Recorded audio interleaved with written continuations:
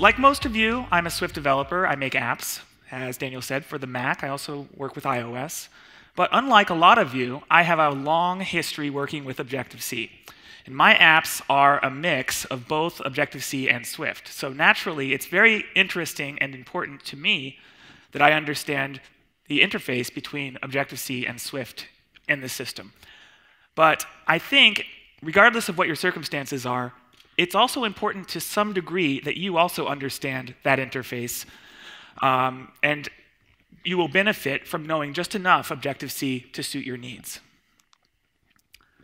Now, since Swift debuted, a lot of people have been talking about this idea of a pure Swift app. And a lot of people love to proudly say that their app is pure Swift.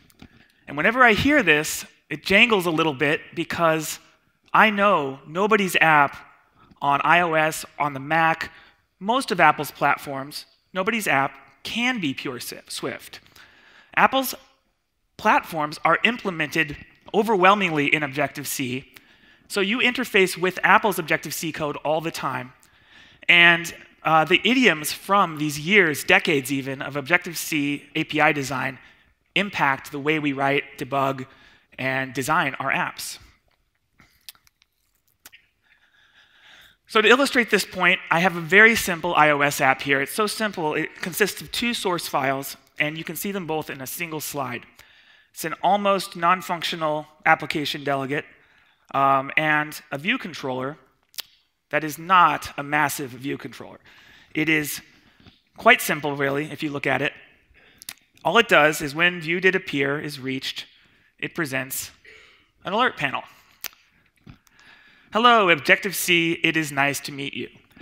And that's the attitude I would like you to have as we go into this talk, because some of you are on good speaking terms with Objective-C, and some of you maybe have been afraid to ever say a word, maybe because you feel like you don't know the language, and you might be getting in over your head. But, like all of us in this room speaking English today, we may all have a common language in common, just like we all have Swift in common, but we are situated in a location that is not overwhelmingly English. Outside the walls of this theater, everybody around us is speaking French. Our Swift apps are kind of like this, except that they live in a world that is overwhelmingly Objective-C.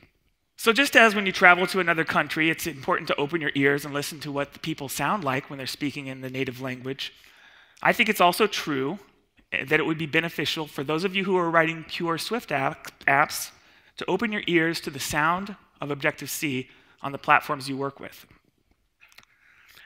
This is an exercise you can try later with your own app. I think it's illustrative of how much Objective-C is involved in even the most basic iOS app. Set a breakpoint on obj-c message send. This is a function that's part of the Objective-C runtime. It's a critical central function. And in Xcode, you can set an action to perform every time a breakpoint is hit. Set this action to display the string that the second argument to the function represents. When you build and run, open the console in Xcode, and you will see line after line after line of Objective-C message send getting hit in your app, even this very, very simple app. In fact, I gave up waiting after it had done over 150,000 calls, just trying to bring up that simple app that I showed you. I don't know how many Swift calls there were, but it was a lot less than 150,000. So what is Objective-C message send, and why is it so important to our pure Swift apps? It's fundamental to the design of Objective-C, and I think it's important that you understand how it works. The good news is it's open source, so you can go to opensource.apple.com and learn exactly how it works. Unfortunately, it's implemented in highly tuned assembly code for every platform that Apple supports. There's even a special version for the simulator. So I'm going to try to explain it on a very high level that hopefully fits within 18 minutes. And to start with, I want you to understand what method selectors are. Method selectors is a term you will hear over and over if you're listening to people talk about Objective-C. And at a very high level, it's an abstract idea. It's an arbitrary selector that is a bit of data that represents to an object what function it should perform. So when you send a method selector to an object, you're sort of asking the object to do something without literally calling any function or any method on the object. To make that clearer in the context we're concerned about, they're really just strings. On Apple's platforms, overwhelmingly, they're plain C strings, in fact. So what we were printing out in that simple example were the C strings that represent the method selectors to all those 150,000 plus Objective-C calls that are made just to get your app running. If we look at one in particular, this is a call to probably NSArray. This is the Objective-C code up top that the Objective-C compiler would take this, derive the method selector from it, and then translate it, not just essentially, but actually, into a plain C call to Objective-C message send. So just to drive this home a little bit, the big high-level difference between Swift, or one of them, is that Swift tends to aim for a static dispatch, which means that it knows at compile time where the implementation of a particular function or method is. So you can think of a line like this in Swift as the Swift compiler effectively knowing the address in memory and baking it into your app so that it knows how to pass arguments to a specific address in memory and a method is implemented or is performed. Objective-C, on the other hand, does not even know at compile time whether the method is going to exist at runtime. It's one of the great powers of Objective-C, and it's one of the great pitfalls. So everything in Objective-C compiles down to one of these obc message send or a relative of it, and its job is to work in conjunction with the object that's being messaged to find an implementation for the method represented by the method selector. If it finds it, it copies the address, calls to it, just the same way Swift would, but it's all done at runtime. So that's interesting, maybe. I don't know, maybe it's not interesting. Who cares? Anyway, you make pure Swift apps. The truth is, Apple's Swift compiler handles most of this interaction for you. But that's not really what I'm here to talk about. What I'm here to talk about is the possibility that you're going to run into edge cases where Apple doesn't handle it for you, and how much better equipped you'll be to handle that if you start poking around with Objective-C. The main thing you have to keep in mind with Swift and Objective-C is anything that needs to be made available to Objective-C, the Swift compiler has to basically write a wrapper function around it. This boilerplate code is implemented for you whenever you add @obj_c to a property or to a function. And some of you have probably done this. Maybe you did this because you knew exactly what it was for, or maybe you did it because somebody just said, try this. That works, there's no judgment. But a lot of times, you don't even have to think about it because the Swift compiler implicitly generates this boilerplate code for you in all of these circumstances where it can tell definitively that you want an Objective-C based interface. Now, the thing to keep in mind is all this code gets compiled into your app. So you actually have all this Objective-C interfacing app code compiled in. For example, in our UIViewController subclass, this viewDidAppear method would not be reachable by Objective-C if it weren't for the Swift implicit generation of Objective-C interfacing code. And that happens in this case because we're overriding an Objective-C method. So what we get is something like this. This is code that's compiled into my simple app. It exposes an Objective-C entry point, and then it basically just translates everything from Objective-C idioms into Swift idioms and then calls through to the native method. So one thing I want to point out about that @obj_c annotation is you can put a method selector name basically in the parentheses, and you have control over exactly how anything in Swift that's annotated in this way is exposed to the Objective-C runtime. A very common use case for this is to prevent namespace collision in Objective-C. So you know now that Objective-C uses method selectors, which are just strings, and that's how it determines which functionality to perform. Now, a problem with this is if you extend a class like UIView, if I add a new fancy method to UI view, and then sometime down the road, Apple adds a fancy method, or I use a third-party framework and they add a fancy method. Now all of our methods are conflicting, and the Objective-C runtime does not know how to determine which is the most ideal one to call. So a trick for years on Objective-C land has been to prefix method names, and you can do this easily with the @obj_c annotation. If you are extending a class that you do not control, you need to add obj_c prefixes to avoid collision if you have Objective-C clients. So we've talked a little bit about about incoming calls, making your methods and functions and properties available to Objective-C. And now I'm going to talk a little bit about the inverse. Sometimes you want to make calls from Swift specifically to Objective-C. Sometimes you don't want to, but you are anyway, because like I said, we live in an Objective-C world. So for example, back to our simple presentation code, this call to self.present looks like pure Swift. And you would be forgiven for thinking that it calls some Swift API on the framework or in the system that implements what you expect it to. But when you compile this code, it doesn't generate a Swift dispatch. And I'm going to show you one little cool trick in Xcode. You can use to, again, prove this to yourself. If you go to the Xcode debug menu and then the debug workflow submenu, you can enable this always show disassembly. And what this does is when you're broken at a breakpoint in Xcode, even if it knows the source code for your app, it will show you instead the disassembly for that code. So if I break at self.present in my view controller, this is what I see.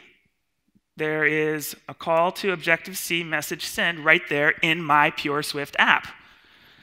And it's passing a C string, the present view controller method selector.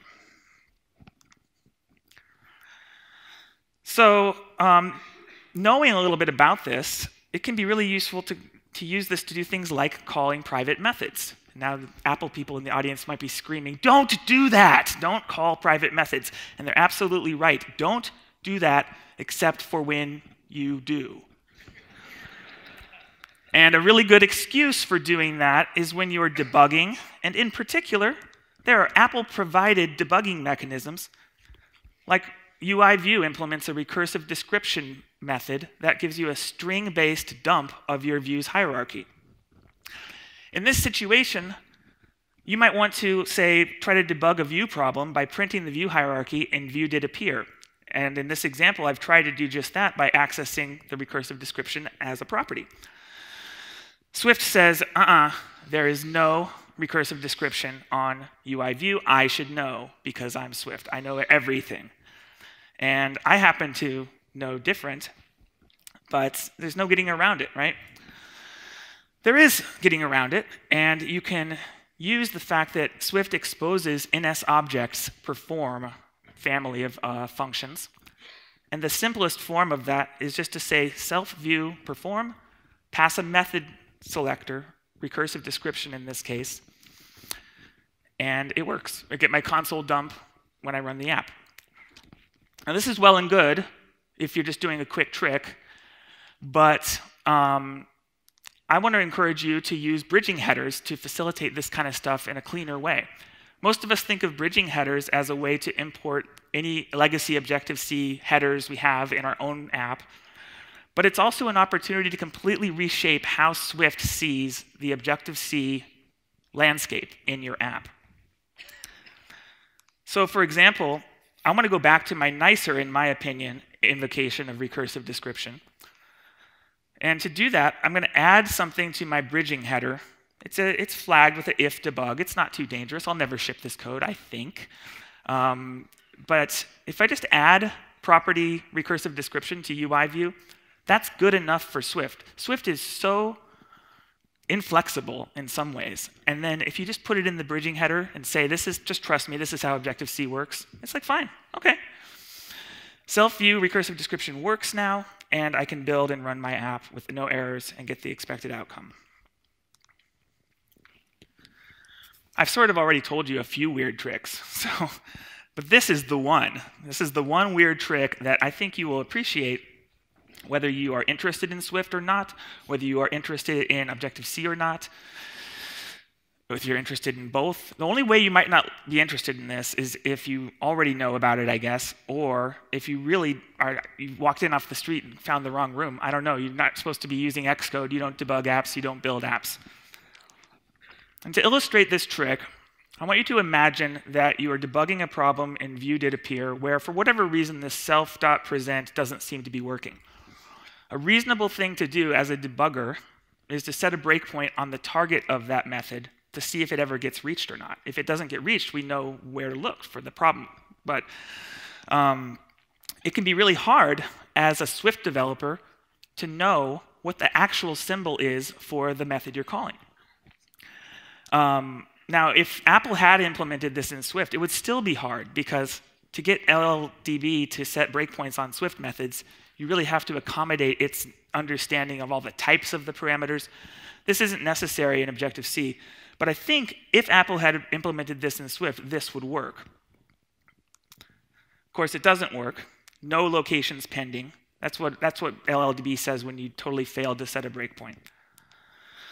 So I'm going to take another swing at this using a trick that I think most of you have probably never heard of, which is regex breakpoints. This is a trick in LLDB where you can set a breakpoint based on a regular expression, an arbitrary string that will be evaluated against the list of all the symbols in your app. That includes system frameworks, private symbols, your symbols, everything, Objective-C, Swift. So in this case, and examples like this, I just kind of try to take a few little bits from what I expect the method selector to look like. In this case, I say, I think it's in UI view, probably has present in it, probably has anim in it. And it says, oh, I got 8 locations. It's kind of surprising it's that many, but there's a lot of internal private methods that are supporting this functionality. But if I zoom in on the one down there that looks like the most public version, I can see exactly, I can set a breakpoint on that specifically, or I can just continue because it's already been set. There are other cool tricks with this. That one with the brackets attempts to set a breakpoint on every symbol that starts with a dash and has brackets, left bracket and a right bracket, which is, some of you know, every Objective-C method implementation. 270,000 in my simple app.